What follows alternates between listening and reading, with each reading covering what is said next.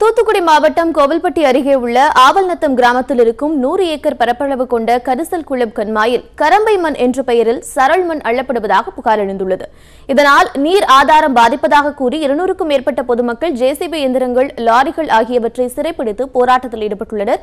இதுகுறித்த கூடுதல் தகவல்களை செய்தியாளர் மகேஸ்வரனிடம் கேட்கலாம். மகேஸ்வரன், சொல்லுங்க, அங்க மண் அள்ளப்படுறது யாரு? அந்த சரள் மண் அள்ளப்படுவதனால ஏற்படுற பாதிப்புகள் என்ன? களத்தில் உள்ள விவரங்களை சொல்லுங்க. கார்த்திகா, தூத்துக்குடி மாவட்டம் கோவில்பட்டி அருகே உள்ளது ஆவல்நத்தம் கிராமம். இந்த கிராமத்துல கரிசல் குளம் கண்மாய் இருக்கு. இந்த கண்மாய் சுமார் 100 அளவு ஏக்கர் பரப்பு கொண்டது. இதை நம்பி கிட்டத்தட்ட ஒரு 500 ஏக்கர் விவசாயம் நடைபெற்று வருது. இந்த சூழ்நிலையில் விவசாய பயன்பாட்டிற்கு கரிசல் மண் அள்ளுகிறோம் என்ற பெயரில் இன்று கிட்டத்தட்ட ஒரு 3-4 ஜேசிபி இயந்திரங்கள், லாரிகள் அந்த பகுதியில இன்றைக்கு மண் அள்ள ஆரம்பிச்சிருக்காங்க. ஆனா அவங்க கரிசல் மண் இல்லாம சரள் மண் அள்ளாங்க அப்படிங்கிறது இந்த குற்றச்சாட்டு. சரள் மண் அள்ளப்படுவதால இந்த பகுதியில நிலத்தடி நீர் பாதிக்கப்படும் அபாயம் இருக்கு. அது மட்டுமல்லாது அவங்க ஜேசிபி மட்டும் பயன்படுத்துவதில்லை, அங்க இருக்கிற பாறைகள்ல வெடி வைத்து தகர்க்கிறாங்க அப்படிங்கிற குற்றச்சாட்டு மக்கள் சொல்லியிருக்காங்க.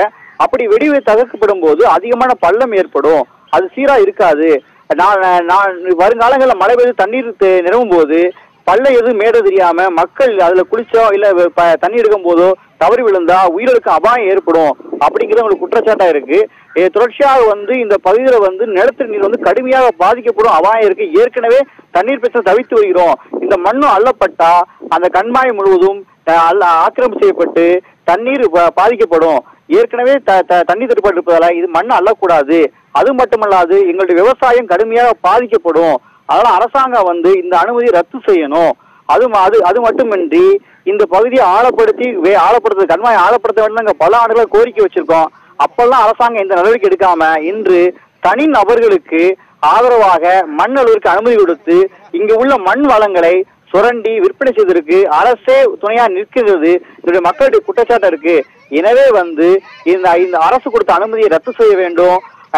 அதே மாதிரி இந்த கண்மாயை ஆழப்படுத்தி விவசாயத்திற்கு பயன்படும் வகையில மாற்றித்தர வேண்டும் என்பது மக்களின் கோரிக்கை இருக்கு. கார்த்திகா, 100 ஏக்கர் பரப்பளவு கொண்ட கரிசல் மண் கண்மாயில் கரம்பை மண் என்ற பெயரில் சரள் மண் எடுக்கப்படுறதுக்கு பொதுமக்கள் தொடர்ந்து எதிர்ப்பு தெரிவித்த அந்த காட்சிகளை நாம் பார்த்தோம். தொடர்ந்து கூடுதல் தகவல்களை கொடுத்ததற்காக நன்றி மகேஸ்வரன்.